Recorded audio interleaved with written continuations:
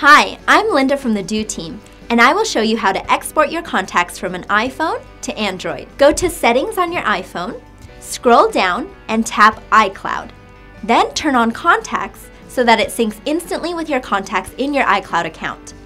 Simply visit www.icloud.com from your computer and enter your login details. Once you are logged in, click on Contacts, then on the bottom left icon to select All. Your contact list is now highlighted to indicate all your contacts have been selected.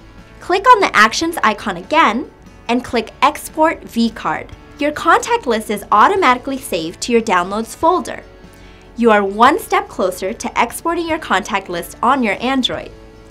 Now, access your Gmail account that you are planning to use on your Android from your computer. Once logged onto your Gmail account, click on Contacts, More, Import.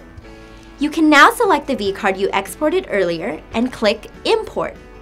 Make sure to log into the same Gmail account on your Android device to sync your contacts.